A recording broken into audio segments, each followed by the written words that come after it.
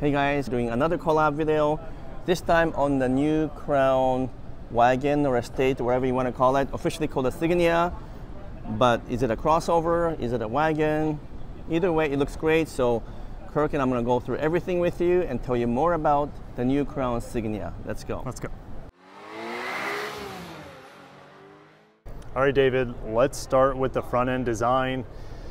Wow, it is incredible. Now, I'm gonna start at the top because we saw this design with that Crown sedan that we don't get in America. Yes. This strange portion here that it's actually, if you put your finger in there, there's like a rubber sealer there. Oh yeah, right. But it doesn't light up or anything here. No, there's no daytime running light that comes around that we see in other Toyota products. It just lights up here, goes all the way to the edge, and then but no light there, which is a bit odd, but it's design anyway. Yeah, and then the headlights actually down here, so they've separated the two, and I don't know if we've seen this sort of design in any Toyota or Lexus, really. Actually, a lot of typically they're connected. A lot of the Hyundai product have that. Yeah, I where agree. The headlights on top is not there, but it looks like a headlight, but the actual headlight is below the front section, like near the bumper. But you know what? This is again Lexus style, right? Like it's very Lexus-like. This like open and then close, this split thing. I mean, it looks good. You just begin to wonder at what point people are going to buy the Lexus versus that's the this thing. one. You know, this car and like the Crown, the other Crown, the Crown sedan that we have, it's so close to the ES in pricing. This is going to be close, I'm guessing, to the NX and RX in pricing, and it's going to be a tough. Yeah, it's going to be a tough sell, I think, maybe for the entry-level NX or RX, kind of like what the Grand Highlander does to the TX in some way. I think so. No, I do admit when the Crown series was first introduced in Japan, and we got the crossover, and then we weren't sure if we we're going to get the Sport, what they call the Crown Sport, which is a sportier version, or if we were going to get this Estate. I was assuming that this is not the version we're going to get.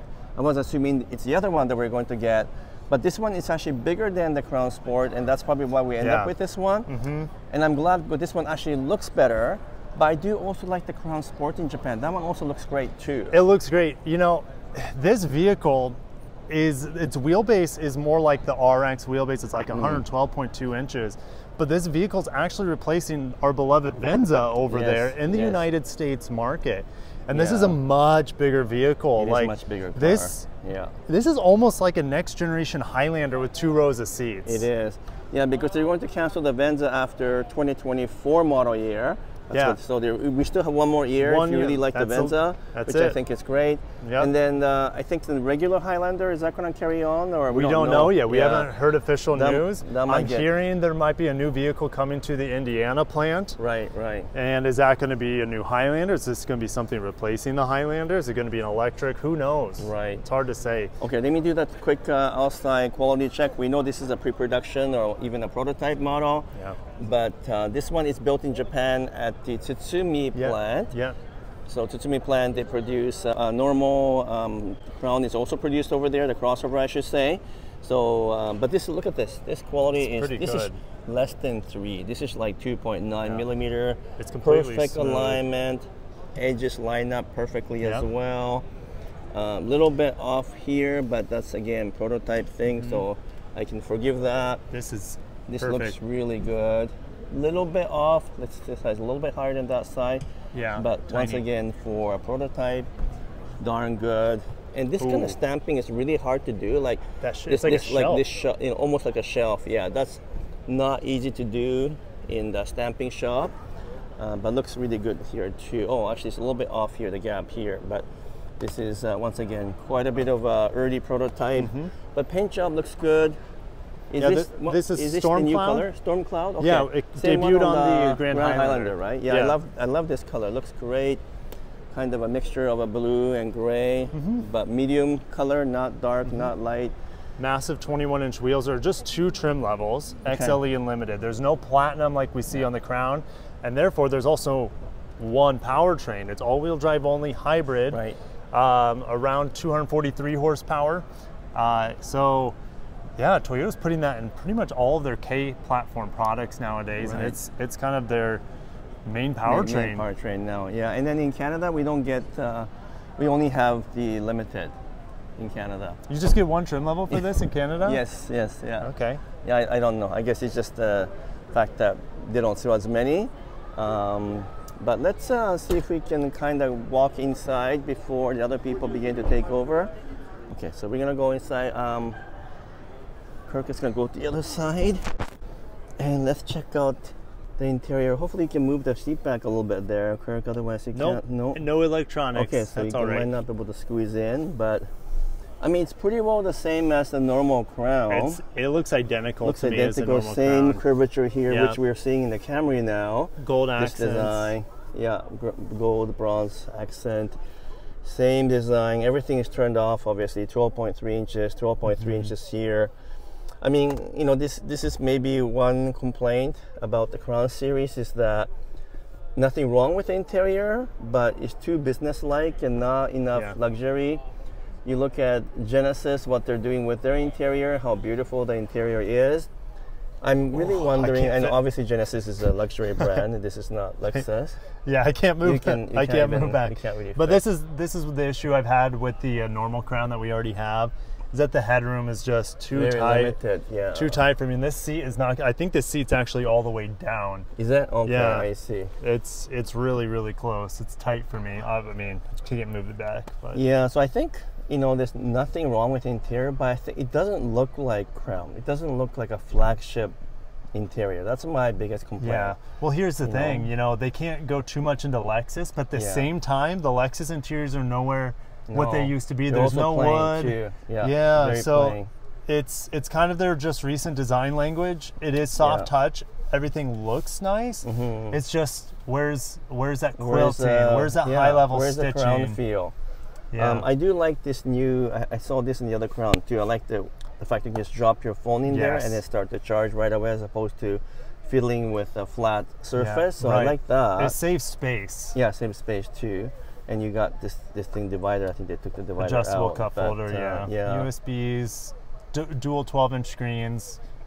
It looks okay with this two color, but when it's all black, it's so monotone, right? Yeah, and we only get, at least in the United States, we get two interior color options. Is this, which is called the saddle tan, which is kind of like a milk chocolate. Okay. And then there's this black. Yeah, and that's it, right? Yeah. So let's take a look at the rear seat, see if we can fit into there, and see if the roominess is acceptable. So I'm about at the right spot on the front. So if I go to the back, oh, actually, you know what?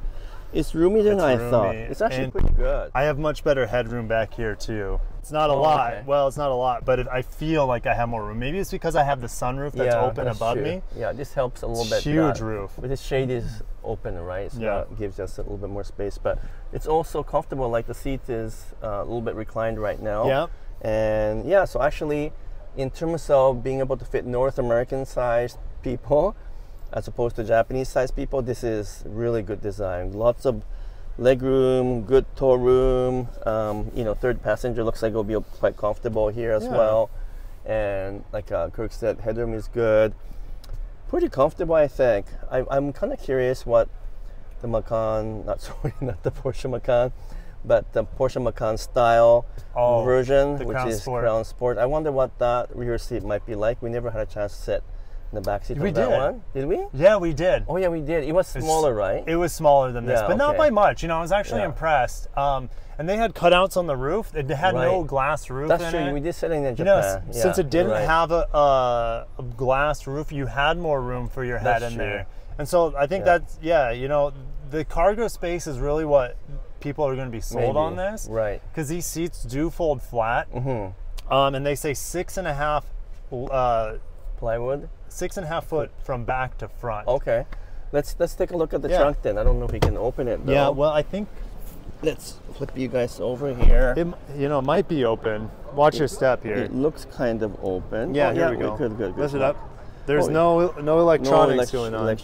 But look at that. Like, off, but this is a ton of cargo space. That is really good. And check this out. You just hit the lever and it automatically folds over. Let me try this side too. I want to show you something. This is something I learned a second ago. What is that little thing? So these fold forward so you can extend the... Oh, cool. You can extend the floor, but oh, cool. Okay, this I seat don't- has to yeah. move forward, but right. I see. But if Okay, you- that's cool. Yeah, you What, can- what is this thing here, though? Is that? I don't know. I don't know what that thing is. Maybe it opens and you can. Maybe there's some kind of a a connection point behind that, but Yeah. actually, I'm not sure what that is. I don't know.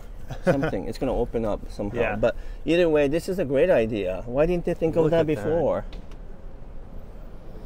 But Look at do you that. have the number? Do you remember the number for cargo space by any chance? I don't know if we have Okay. cubic feet of cargo Oh, they space. They probably just haven't said given six to and a us. half feet from here Yeah. all the way to All the way back to of the the back. front seats. Okay, super. Actually, this is really good. I don't think, with 21-inch wheels, I don't think there's a spare tire in no, here. there's no spare tire, I don't think. But good to see like a low lift here. Yeah. And flat all the way. Aluminum well, right here. slanted, but pretty flat. And yeah, this is like a very compelling Road trip. version, right? Yeah. For people who wants to carry lots of cargo, who wants a comfortable seat. This is not a 3-row, so you have to move to a Grand Highlander or a Highlander for that Or, matter. yeah, 'Cause Highlander yeah. still have three It seats does as well. It does. Yep. Or Sienna. But it looks good. Like, where's the normal gorgeous. Crown? Where's the normal Crown? The gone normal to? Crown's hidden behind the wall over there, Okay, so we we can't won't, see we it won't, from we here. won't go there Yeah. right now. But this is way better in terms of packaging, in terms of features, spacing. If you're going to buy a Crown, this is the one to get, right? I think people are going to go crazy for this, Yeah. and the Toyota and Lexus I love the buyers. styling. The styling's a home run. It's gorgeous. Yeah. It's a lifted wagon. They called it an SUV. But it's a But lifted wagon. let's be real. It's Yeah. a lifted. They call it an estate in Japan. Yeah, So exactly. In Japan, it it's- is. They call it station wagon openly in the brochure. That Yeah, absolutely. And this is So- the kind of cars that Europeans also love, right? You know, the estate, BMW, Audis. Yeah, they all totally. have this slightly lifted wagon. because it's functional. They drive great. Yeah. You're able to get that cargo capacity without any compromise in handling. right. And in a situation like this, they're just raising it. So we know Volvo does that with their cross-country models. I think Yes, that's what it's yeah, called. yeah, that's And we know Subaru is wildly successful with their Outback. Right. This is Toyota's hybrid upscale version of a Subaru Outback, and the market's going to salivate over it. What do you think of the name Signia, by the way? It's, I'm not as like weirded out by it as we were with a Fila when we were in Japan. A Fila with Sony and Honda, that's so weird. But, Yeah, this but, being also another made-up word, Signia. Yeah, they said Everyone it- wants to call it Insignia. Yeah, they say it's a shortened version of an Insignia, so why didn't they just call it Insignia then? I Maybe don't- trademark stuff. Who maybe, knows? maybe. Yeah. I don't know.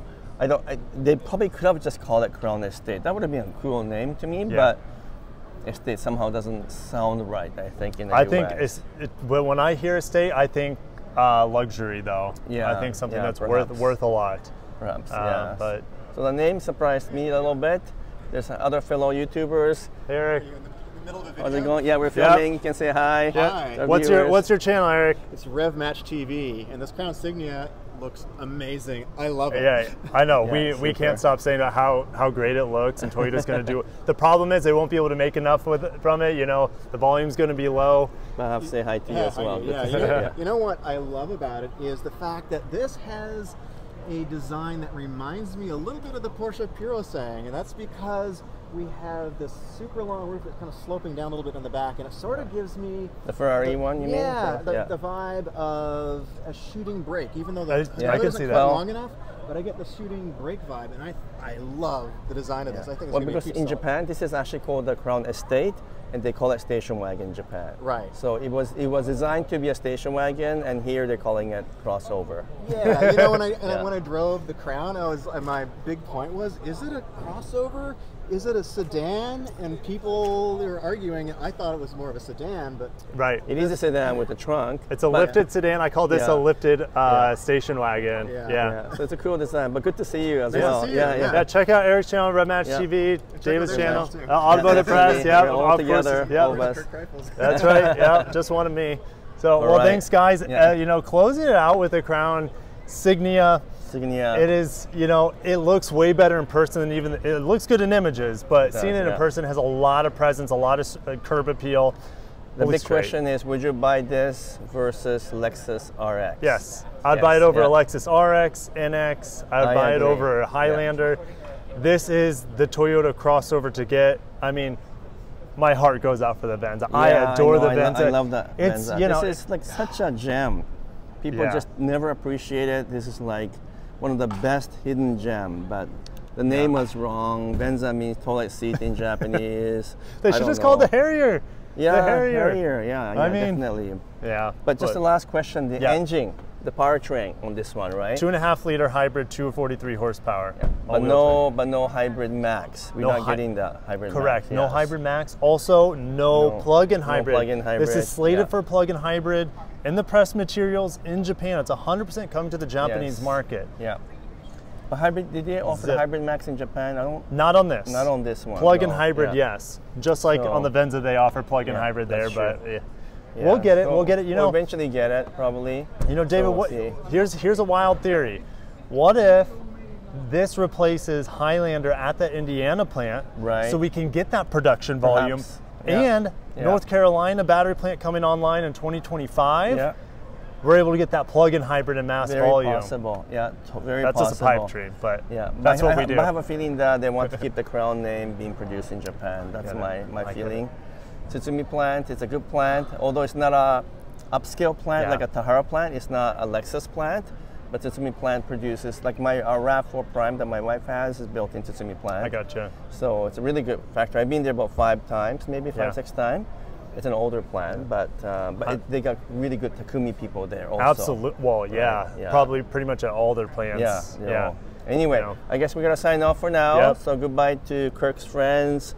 Goodbye to my friends. Goodbye to David's friends. And then we'll stay in touch. All See right, you bye guys. Peace.